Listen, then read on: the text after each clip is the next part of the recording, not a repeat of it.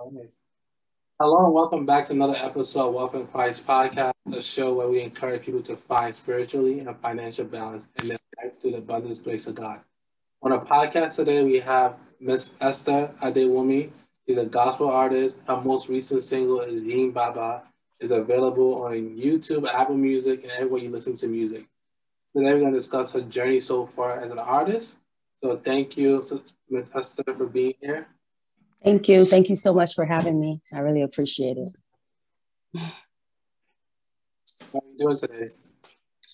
I'm doing great. We bless God. We thank God for another day. You know, with all this stuff that's happening in the world, you just got to be happy every day, to be honest. So, yeah. So what inspired you to be a gospel artist? What inspired me? I would say I just love music. My dad actually has some albums before he left Nigeria. So music, he just embedded it in us. It's 5 of us. We all play instruments. All my brothers play instruments. Me and my sisters sing. So every day during morning devotion, we sing praise and worship. I guess that's the beginning of it. And then my dad's a pastor too. So yeah, that's how I was basically born into music. I would say that. Yeah. What age did you start singing? Well, my first solo was when I was 9 years old. The children's church the church that I was attending, I used to attend Redeem. So the church I was attending, they had like a audition to sing this song in the main sanctuary. So I was really shy. I think that was like my first experience. I was so nervous. But I auditioned not thinking that I would get the solo part, and I did. And even the day of the administration, I was so nervous, like sweating and everything. I still kind of get nervous sometimes when I sing, but I would say worship has become a lifestyle. So anytime I'm about to grab that mic, I just picture it's just me in my room singing to God, so yeah. Amen. Amen. So how has faith played a role for you so far in this journey? Faith plays the role, the only role, especially as a music minister. You have to make sure that privately, you're a worshiper. You can't get on stage and do what you don't do privately. I mean, some people do it, but personally, I don't want to get on stage and not do what I do privately. Just so my worship can be accepted by the one I'm worshiping, not by the people that's listening. So faith is everything. I know back then, when I knew I wasn't right with God, my ministration was different. I couldn't worship freely. I couldn't. And as a minister, your goal is to reach people, and that's a spiritual assignment. So you have to be spiritually up there for you to, achieve a spiritual assignment. So that's how I see it. That's definitely dope. So being as said, would you how important is consistency? You talking about, some people, they're not the same way in person, rather when they're on stage. So how important is you being consistent, whether you're on stage or not? It's important because the person I'm worshiping is God. And he's there, whether I'm on stage or whether I'm not on stage. So if I feel like maybe I don't do something when I'm not on stage, but I try to do it on stage, I'm not fooling anyone.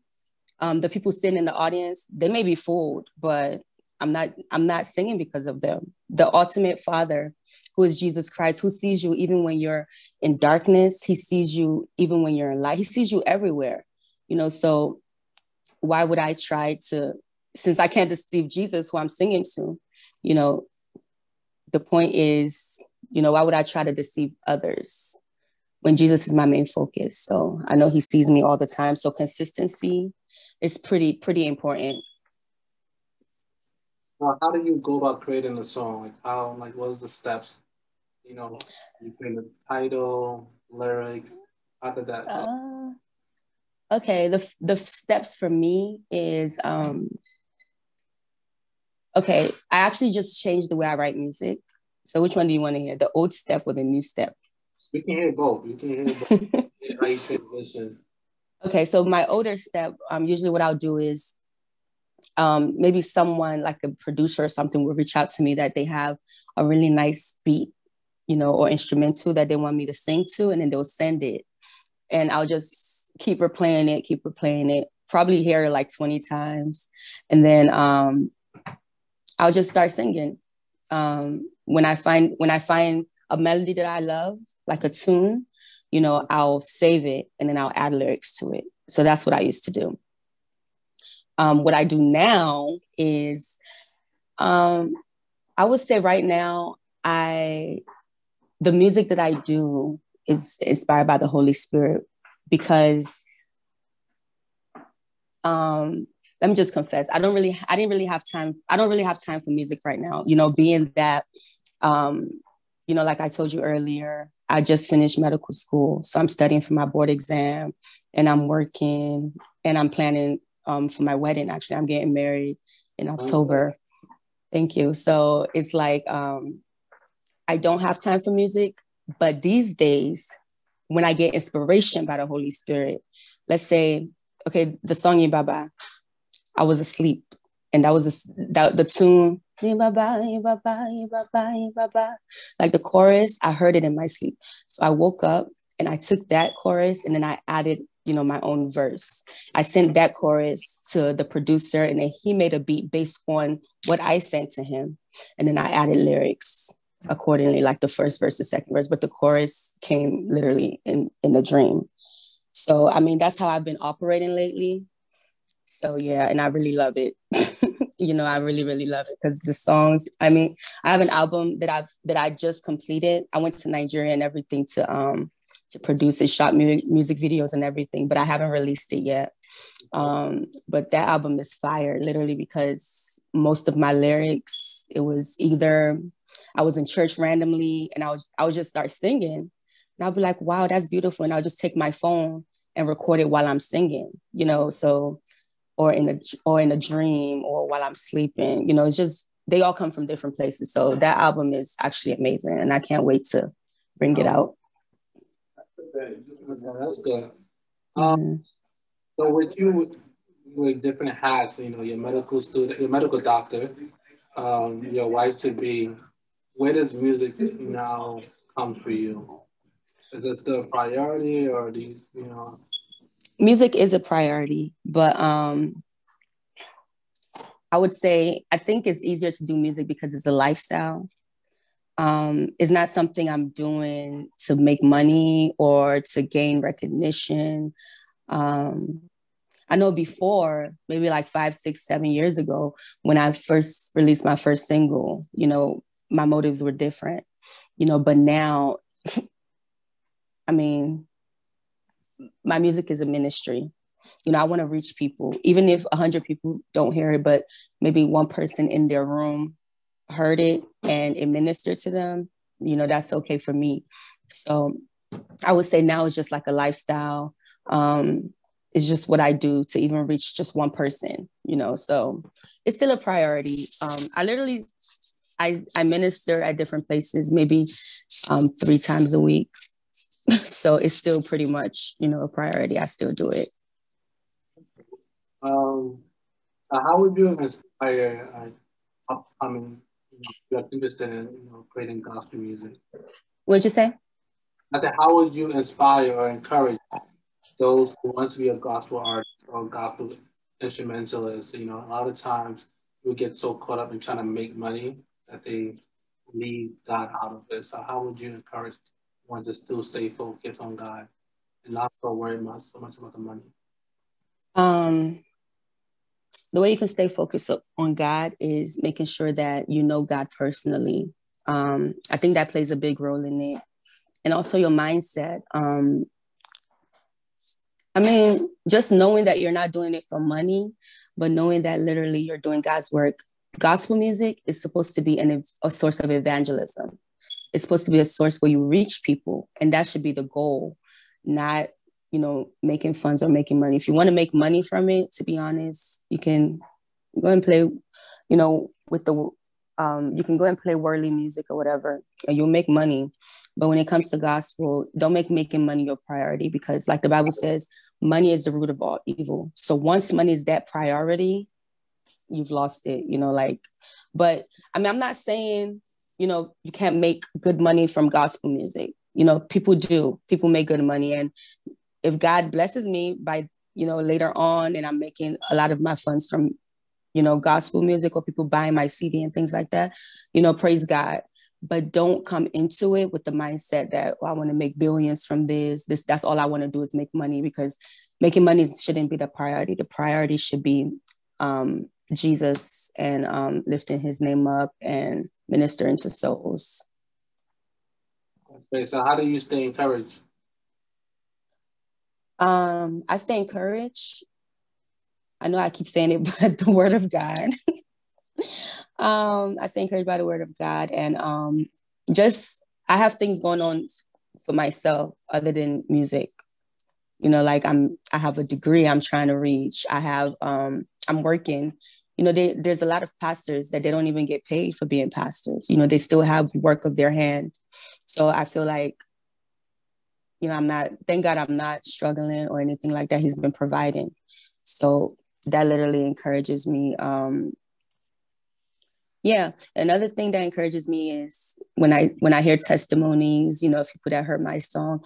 I remember when Yin Baba came out, and someone messaged me and was like, they were planning on committing suicide because there's been so much going on with them, but when they heard the song, they just automatically started thinking about things that God has done for them. Yin Baba means praise God. So when they sent me that, like, I was in tears, but that pushed me.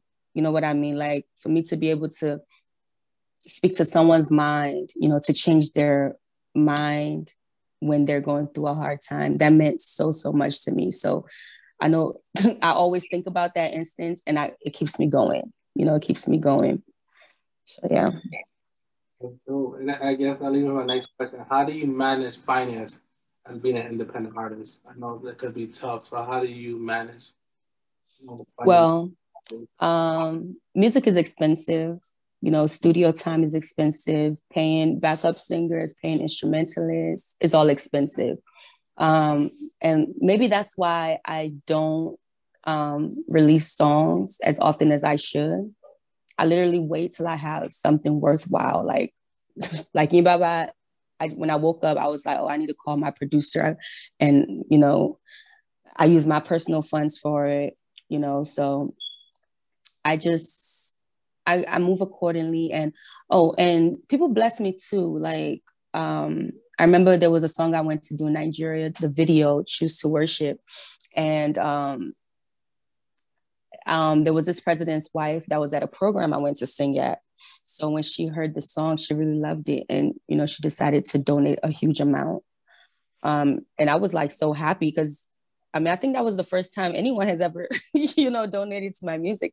And it was a really huge amount. And I was able to use it to shoot the video while I was in Nigeria. So yeah, finances is nothing. I just believe, Jesus, he owns all the cattle in the hill. So he owns everything in this world. So if I need anything done concerning my music, which is his ministry, which is raising him up, I always believe that he's going to, open a way or provide a way. So what is the biggest challenge you ever faced as a gospel artist? What is the biggest challenge? Ooh, the biggest challenge I've ever faced, I would say maybe other gospel artists not taking it the way I take it. I mean, okay, like for instance, if I want to go and minister somewhere, I don't charge, especially churches. I don't charge churches. I've driven to New York before to minister. I use my own gas and all that. And they didn't give me a love offering, and I didn't get upset, because I went there to do what I had to do. Some people would get upset at that.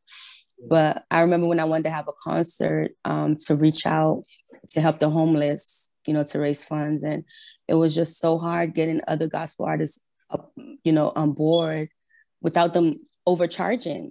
They wanted to charge 600, 1,000, like big money. I'm like, I can take that 1,000 and give it to, and give it to the homeless, what I'm actually trying to achieve, So I think that's like the biggest challenge. And instruments are expensive. They're really expensive. So that's the challenge. But like I said, God literally always makes a way. And he's even brought a whole band to me before to volunteer to minister with me for free. So, God always makes a way. So, yeah. So, with I won't say competition, but I guess how other gospel artists, take the way you approach this journey. Does that make you feel any type of way? Like maybe you should change, maybe you should charge, or that's something personally that you chose not to do? No. It was something personal I chose not to do. The Holy Spirit actually told me, convicted me that it's not right for me in particular to charge churches. And I don't hold that against any gospel artists. I mean, what everyone's conviction is different. Yeah. So yeah. That's quite interesting. Do you have any favorite gospel artists? Right now, I love Pastor Dunsi. Who else? I love Bukola Bex. Do you know her? Yes, I do. Yes, I do. Okay. Yeah, I love Bukola Bex. I love how she praises. Yeah, those are my two favorite. Oh, Nathaniel Bassey, of course, but no, he's always been my favorite. But yeah. That's good.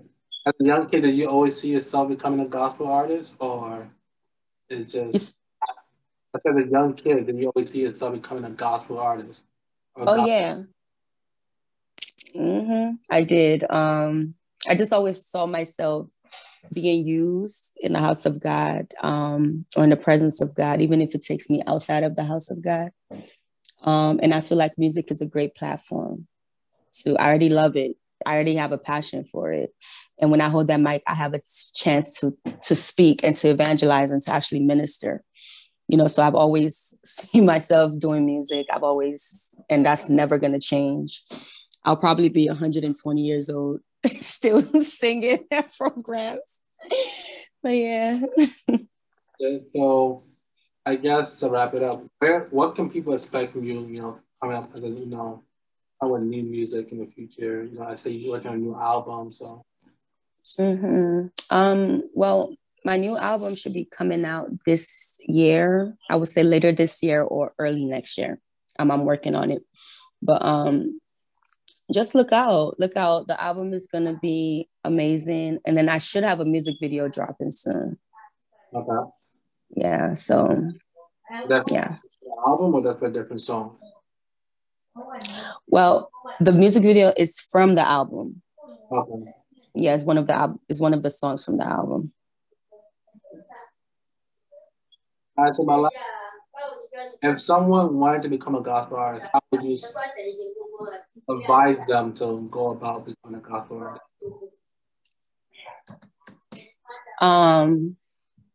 Well, the first thing you need to do is have a song. Okay, let me tell you what I did. The first thing I did was I had my song ready. I hit up the producer. They made the beat. I went into the studio, recorded the song. After that, I made a flyer. Because you're just starting, you should make a flyer.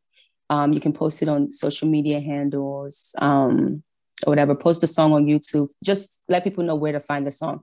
And that's literally how you begin. And after that, just be consistent, release more songs and things like that. Literally, it's that easy. How important is consistency? Well, if you're just starting up, I would advise you, if you're not releasing songs and you're just starting up, people might forget about you. Okay, let's say you want to think about worship music right now. You're going to think about Nathaniel Bassey because he has a lot of songs out.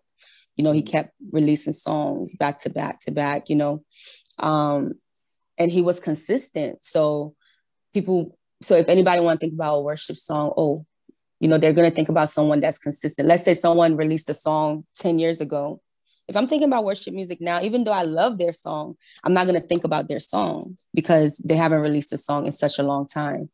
So, yeah, so I would say, just being consistent, consistent to you might look like a song every 2 months, every 3 months, every 6 months. It just depends on you. Like I said, music is expensive. So I'm not going to tell anyone to go and release songs every 2 weeks, but, but yeah. So what makes a great gospel song? What makes it a great gospel song? Number one, a song that, okay, to me, there's two different types of gospel music. There's one where you are talking to the crowd, or you're singing along with the crowd, like, we worship you, Almighty God. And then there's one, if you're singing to you and Jesus, I worship you, Almighty God.